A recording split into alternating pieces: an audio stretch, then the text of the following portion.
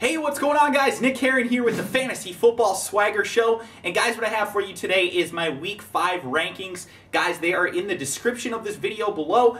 They're also going to be in the comment section. I'll also be linking them on Twitter. So there are multiple places for you to go to find these rankings. It's a Google spreadsheet. It's sortable. You can click along the bottom and find which position that you're looking for. There's also flex rankings as well. This is done for half point per reception scoring. So if you're looking for full PPR or a standard scoring league, you know, it's just kind of trying to find an average between those type of things. So obviously, you know, there's certain guys that move up in PPR and certain guys that move down in PPR. So just keep that kind of stuff in mind as you're looking at the rankings, but this should give you at least a rough idea of where I'm thinking the guys should be ranked this week for Week 5. So with that being said, guys, go ahead, check out those rankings. I would be glad to answer your questions if you guys have any. If two guys are ranked fairly close to one another, that probably means that I'm, you know, like the rankings say, pretty close on them, but I'd be glad to answer your questions. Please don't ask me questions like a guy that's ranked like 90th on the list versus a guy ranked 30th, because obviously I'm going to go with the guy ranked 30th.